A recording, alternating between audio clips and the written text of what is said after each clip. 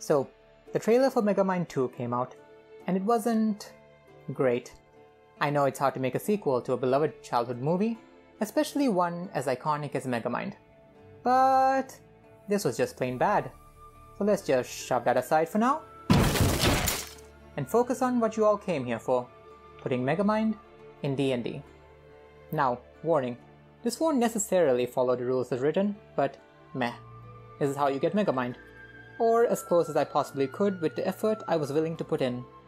Now, I already have this sheet, so we're just going to go through it. If you disagree with anything, leave a comment letting me know what would have been better. While you're at it, click that subscribe button. It would help me lots. Now, let's begin with where all good character sheets start. The name, Megamind. Along with that, we have the race, which I put as alien. Because, well, he's an alien. You watched the movie. You know he's from outer space. I just used normal human traits for the modifier. As for the class, I was thinking, what would best emulate Megamind's ability to create his gadgets, like his famous dehydration gun and invisible car. He's essentially an inventor and engineer. So of course, D&D's own engineer, the Artificer, seemed like a perfect fit. And why level 7 you ask? Why Battlesmith subclass you ask? Meh, why not? Could be arbitrary, could be not. Maybe you'll find out, so stay tuned for that. Now, for characteristics. I think we can agree this makes sense. You can of course put anything you want, and if you can think up something better, let me know in the comments down below.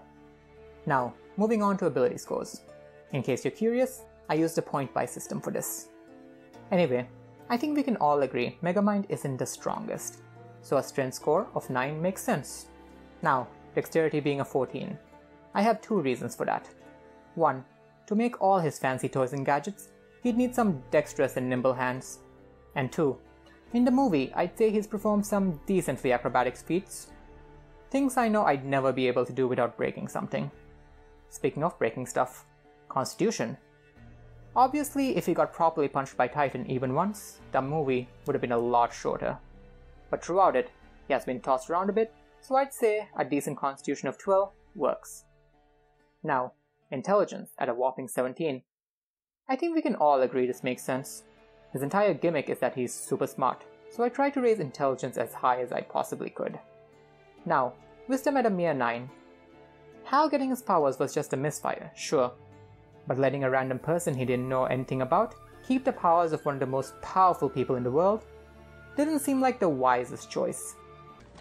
This is no mistake, it's destiny. Though, if you argue that it should be higher, I might agree with you. Remember the scene with Titan, Megamind, and the invisible car? One of my favorite scenes in any media ever. You're so pathetic. No matter what side you're on, you're always the loser. There's a benefit to losing. You get to learn from your mistakes. Huh? So yeah, he keeps losing, but he learns from them. Something not to be underestimated. His wisdom could be higher, but for now, I'll just keep it at a 9. Now, Charisma at 13. I actually wanted to go a bit higher with this, purely because he's got so much pizzazz and flair. I mean, the movie wouldn't nearly be as much fun if he wasn't such a showman. Sadly, the limits of the point-buy system forced me to keep it at a 13. If you want it higher, go for it. I won't stop you. Now, for the skills. I decided to make him proficient in Acrobatics, Arcana, Deception, and Performance. Acrobatics, cause like I said before, he's done some decent acrobatic feats. Arcana, well, you can view Arcana as being good at science or magic, and we know he's very good at science. Deception, cause he spends all that time pretending to be Bernard. Now, he's obviously not very good at pretending to be Bernard, but in D&D, a high deception doesn't mean you're good at lying. It just means you've gotten away with it somehow.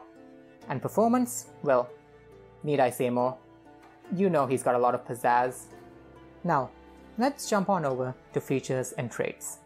Now, the right tool for the right job, tool expertise, and flash of genius were all Artificer traits to help with building gadgets and gizmos.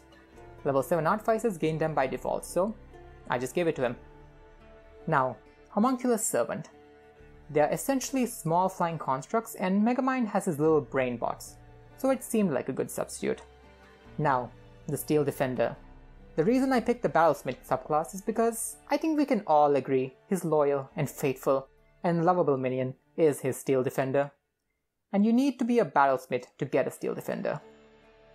I also considered the Armorer subclass because of the giant robot suit used to fight Titan, but Battlesmith seemed more fitting. Now, health is the default for a level 7 Artificer. As for AC, Megamind doesn't wear armor, so I kept it at the default. Now, finally, what I'm sure all of you are most excited for: attacks and spells.